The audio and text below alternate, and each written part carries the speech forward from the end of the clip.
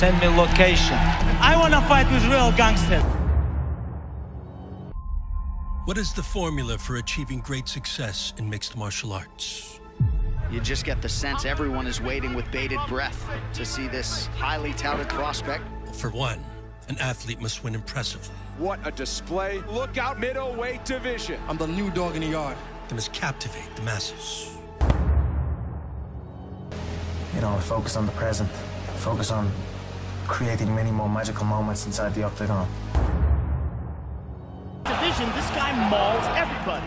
He's the most dominant force in the history of the sport. People are scared of this guy. He's the only UFC champion that's undefeated. It's nothing that's gonna break that guy.